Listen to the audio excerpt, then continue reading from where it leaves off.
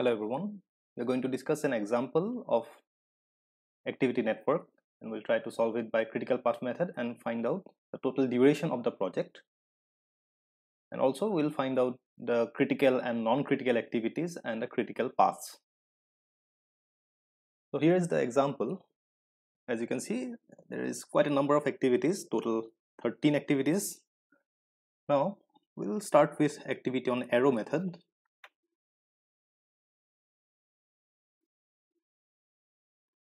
The first two activities are not dependent on any other activities, that means A and B. So we can start them from the beginning, from the first node itself. This is activity A and this is activity B. Then after they are completed, after A, two more activities can be started, C and D. So they are both dependent on activity A. So from activity A, that is the node that represents completion of activity A, we can start two activities, C and D. And from completion of activity B, we can start activity E. So this is activity E. After that, activities F and G, they are both dependent on again activity C. So from this node, that is completion of activity C, we can start two more arrows or two more activities which are F and G. F and G. So F and G are now complete. Then next, let's go for activity H, which is dependent on and on D. So this is activity H. Then comes activity I, which is dependent on E. So this is activity I. Now activity J is dependent on F. So here we can draw activity J. Now comes this activity K, which is dependent on G and H. So that means we'll need a separate node which represents completion of both G and H. In the figure, see, this node represents completion of G and this node represents completion of H only individually. So we can use a separate node here which represents, and we can join this node with the other two nodes by two dummy activities, and therefore this node represents completion of both G and H. So from this we can start this activity K, which is dependent on G and H. After that is complete, now comes this activity L, which is dependent on G, H and I, these three activities. Now this activity, this node, the extra node that we have drawn, it represents only completion of G and H, and it does not show completion of I. So we'll draw a separate node here and we'll join them with I as well as G and H. So to this node, three arrows and three dummy activities, that is dotted arrows, are coming and joining. So these dummy activities are coming from G, H and I, or the nodes representing completion of G, H and I. So this extra node represents completion of G, H and I, and from that we can start activity L. So this is activity L. Now finally we have the activity M, which is dependent on J, K and L. So this is completion of J, this node represents completion of J, this is completion of K and this is L. So from this again we can draw these dummy activities, and therefore this node represents completion of all these three activities J, K and L, and from this we can start our final activity, which is M. So this is how we can draw this activity network diagram. Now, as I mentioned in my previous lecture, that is, we try to reduce the number of extra nodes and number of dummy activities. So can we do that here? Let's see. In this part, this node represents G, completion of G and H, but instead we can simply draw an dummy activity from G to H. So this node represents completion of G and H. Instead of drawing a separate node, we have simply used this node as common to both G and H. But is this node even necessary now? It's not even necessary, therefore we can directly join G to this particular node. And from this node, which is completion of G and H, we can start activity K, because K is dependent on G and H. Then the activity L is dependent on G, H and I. That means this activity L is dependent on G, H and I. Now this node represents completion of G and H, but I is represented by this node only. So what we can do is, either we can draw another node here, but instead we can simply draw a dummy activity to I itself.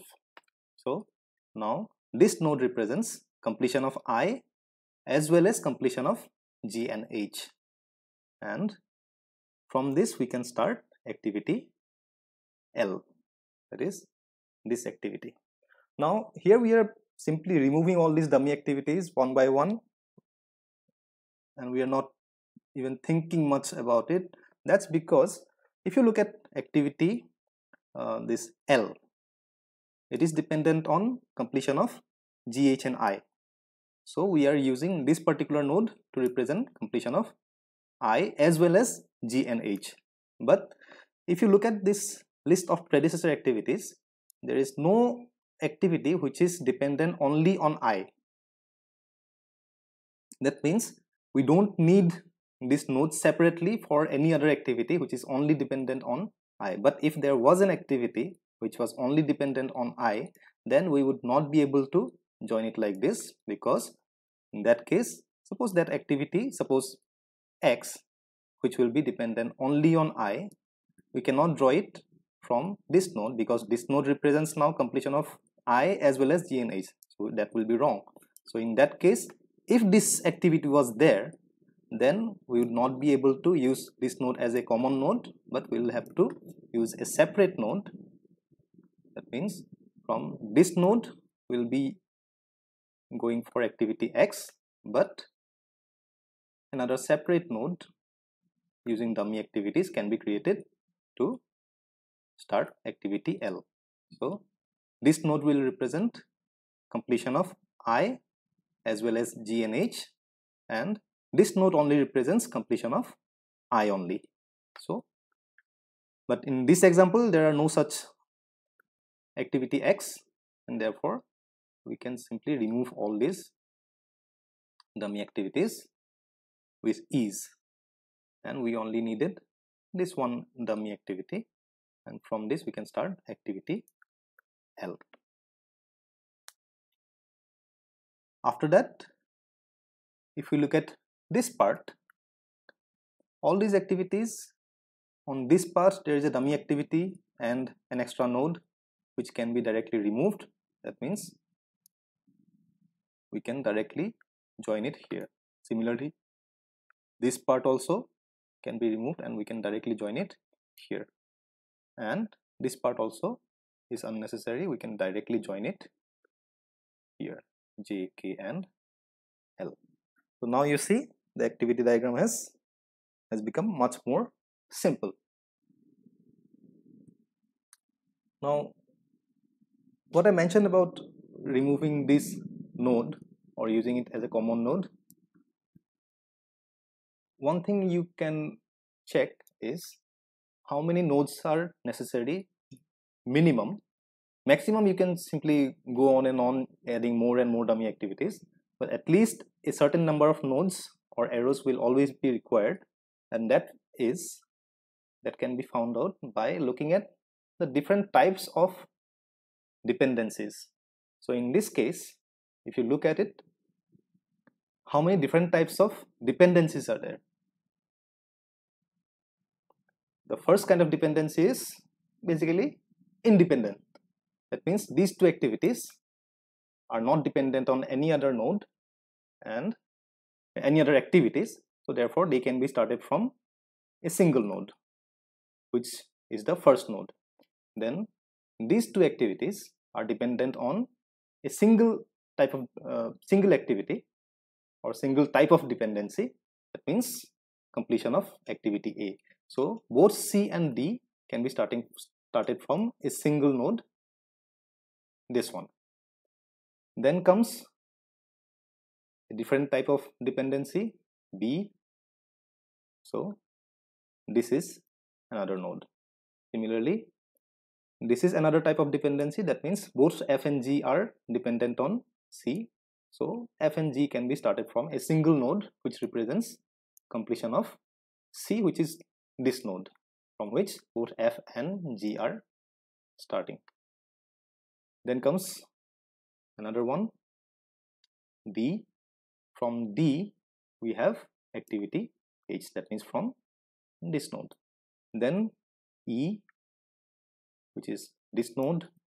Then F, which is this node, and GH. So GH is one particular type of dependency. So if we have a node which represents completion of GH, from that we can start this activity, which is this node. And then there is another different type of dependency, which is GHI. That means there is one or more activity which is dependent on G, H and I.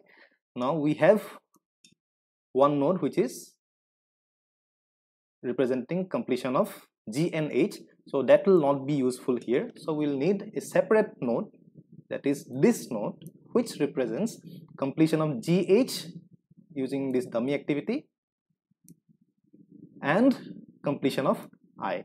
So this is an extra node that we required. And finally another node is JKL, from which M can be started. So J, K and L are represented by a single node, and from which we have started the activity M. So therefore we can say that the minimum node required is equal to the different types of dependencies. How many types of dependencies did we find here? The first type is the independency actually, then dependency on A, then dependency on B, then on C, D, E and so on. So these are different types of dependencies. So 1, 2, 3, 4, 5, 6, 7, 8, 9 and 10. So 10 different types of dependencies are there, and after that we'll need the last node, which is the completion of the project. So we'll need 10 plus 1 nodes. Now let's see if that is true in the diagram. We have 1 node, 2, 3, 4, 5, 6, 7, 8, 9, 10 and 11. So we have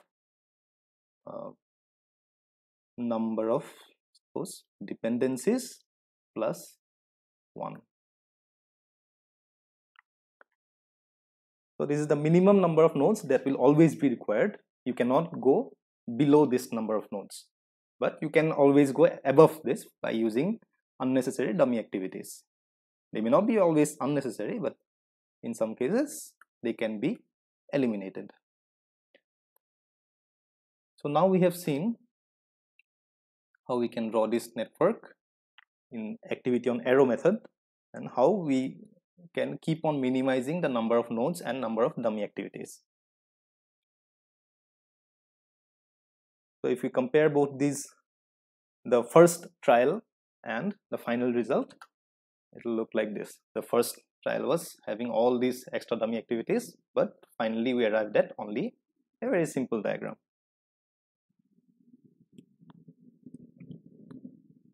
Now let's try to find out the total duration of this project. This is the same activity network diagram, only the locations are a little bit shifted, the lengths of arrows are different, so don't get confused, it's the same activity diagram.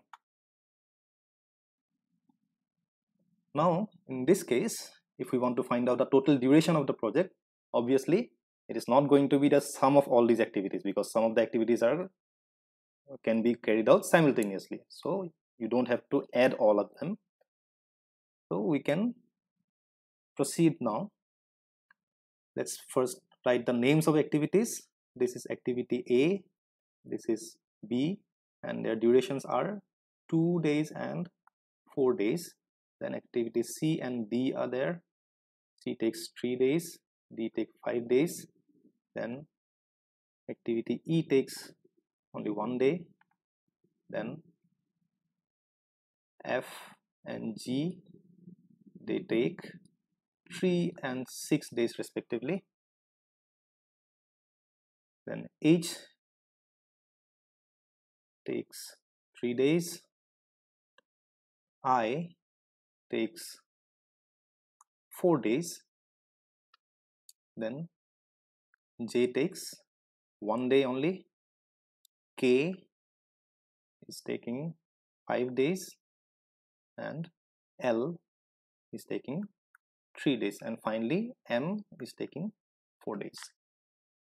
And this dummy activity, its duration is 0, and we don't even have to give any names or numbers here, because just by drawing this dotted arrow we can know that it is a dummy activity. Now let's carry out the forward pass process. So on each of these nodes we'll draw these 2 chambered boxes where we'll write down their earliest time of occurrence and latest time of occurrences respectively. Because we are writing these above nodes and not activities, and nodes are representative of events only, not activities. Event means beginning or ending of an activity. So all these boxes can be drawn. Now let's carry out the forward pass. In forward pass, what is the time when this event occurs? That is beginning of all the activities, that is on day number 0. Then comes completion of activity 2. It can be completed at the earliest after 2 days. Then activity B can be completed at the earliest after 4 days. Then activity C can be completed after 2 plus its own duration 3, that is 5 days. Then activity D can be completed at 2 plus its duration 5, that is 7 days. Then activity E will take only 1 day, so but it can be started only after 4 days, so therefore 4 plus 1, 5 days. Then comes activity F, which will take 5 plus 3, that is 8 days. Then after F, G will take 5 plus 5 plus 6, that is 11 days. and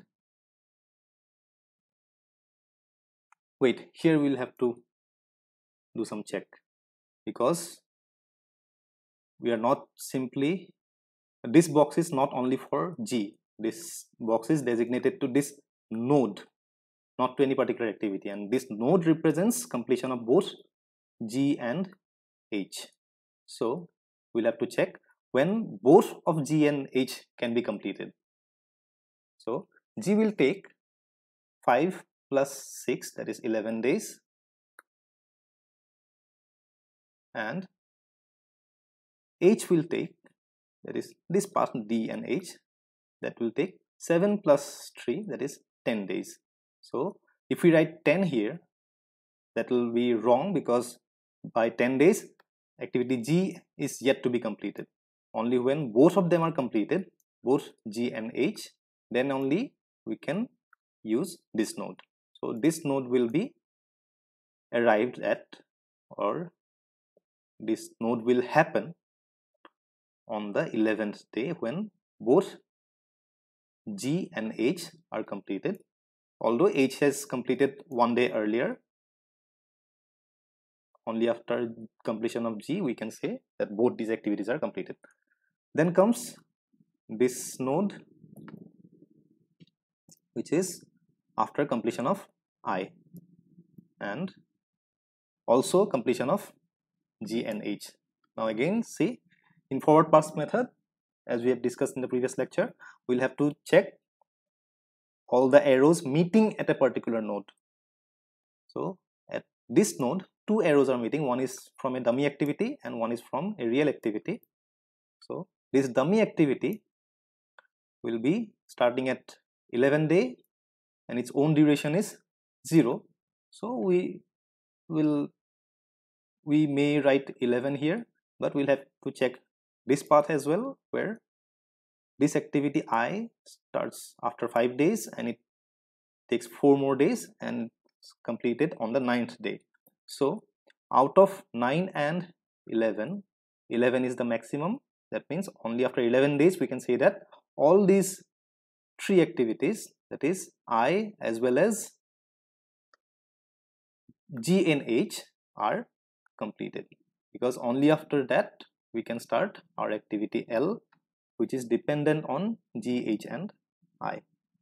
So we'll have to write not 9 but 11 here. Then we'll go to this node, node 10, and this again represents completion of 3 more activities, J, K and L.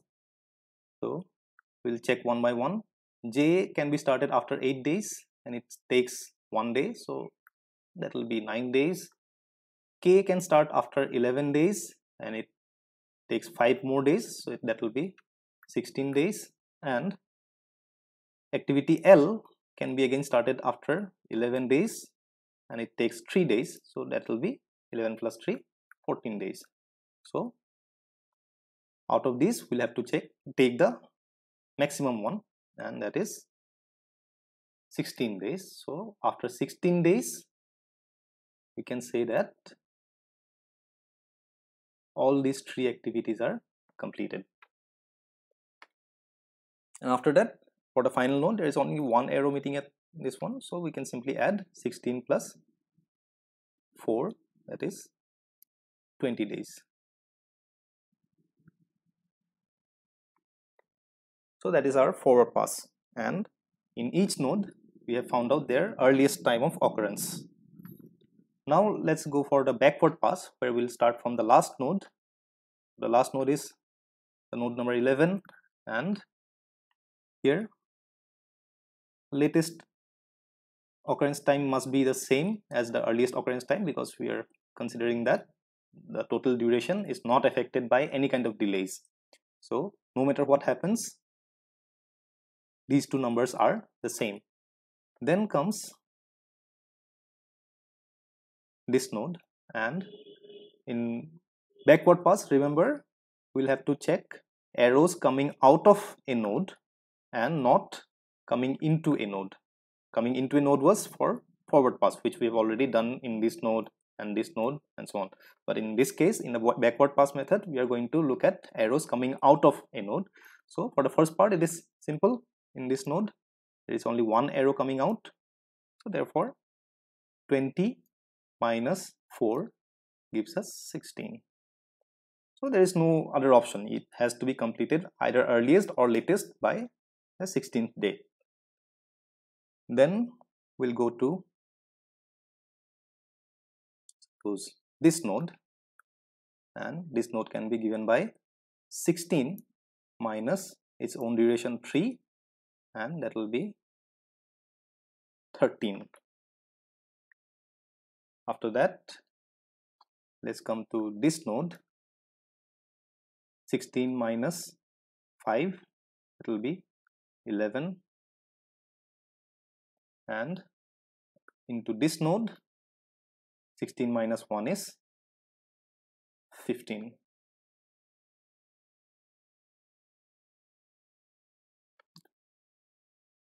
So all these nodes are completed. Now let's go backwards even.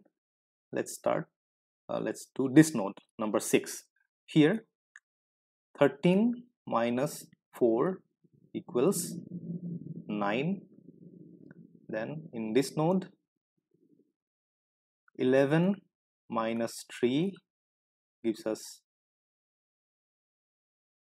8, and in this node, yeah, here we'll have to check 2 arrows because 2 arrows are coming out of this particular node, and therefore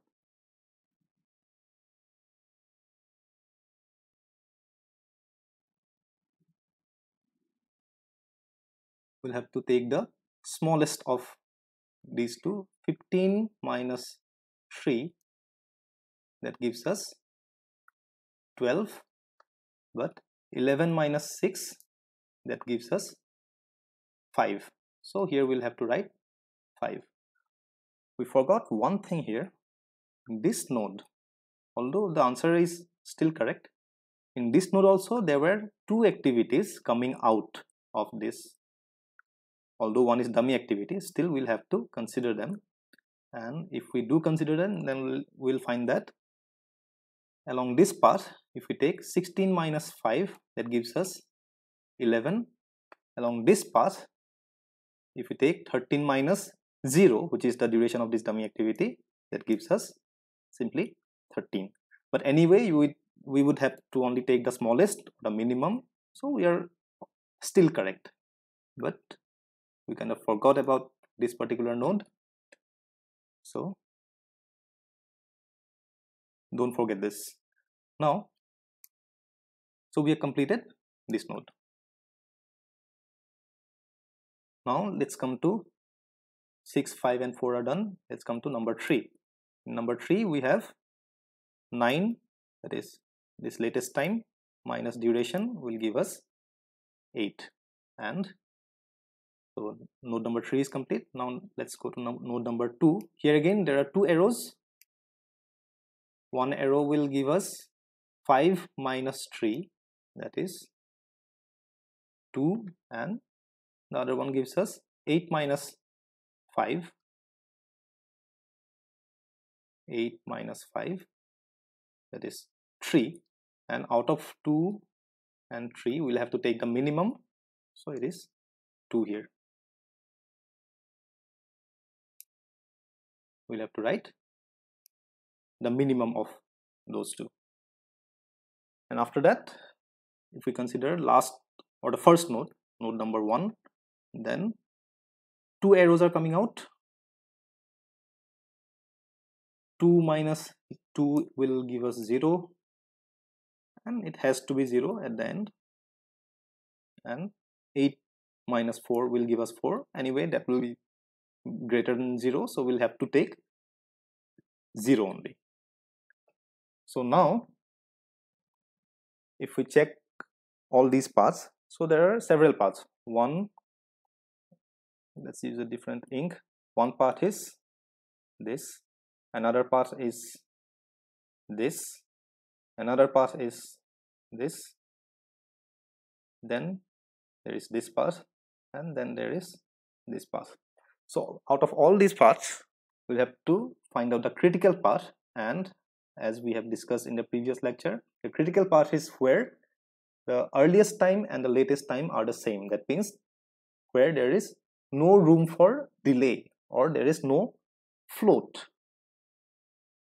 As we remember, float is the duration by which an activity can be delayed, and the path along which none of the activities can be delayed, or otherwise the total duration will be affected, which in this case is 20 days, and we don't want to make it 21 or 22 days. So in that case, we'll have to look at the path which is this node, then this node, then this node. It will not be this node because here one day it can be delayed by 1 day. Then this node is not considered because again this can be delayed. This node, and this node. So the activity path which is critical, or the critical path, is A, C, G, K, and M. So the critical path is A, C, G, K, M. So this is the critical path, and the total duration of the project is D or T, whatever you want to call it. Let's call it T. That is 20 days. Now you can also find out the float or drag along different paths. Obviously, along the critical path, there is no float.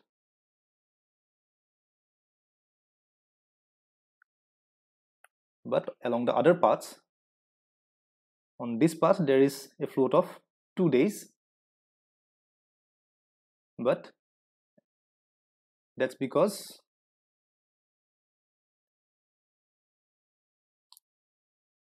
the latest time is 13 and earliest time is 11.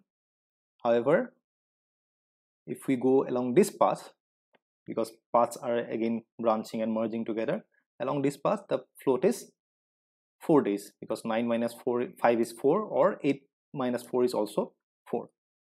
And along this path it is only 1 day. Along this path obviously it is 0 days, and along this path it is 8 minus 15 or 15 minus 8, which is 7 days. So this particular activity can be delayed by 7 days. These two activities can be delayed by 4 days. Only this activity can be delayed by 2 days, and this activity can be delayed by 1 day. By activity I mean these activities D and H can be delayed by 1 day, or B, E and I can be delayed by 4 days, and so on. After you complete the drawing, you can just to show the critical path, you can make them a double lined arrow like this: A, C, G, K, M. So that will directly show us what is the critical path.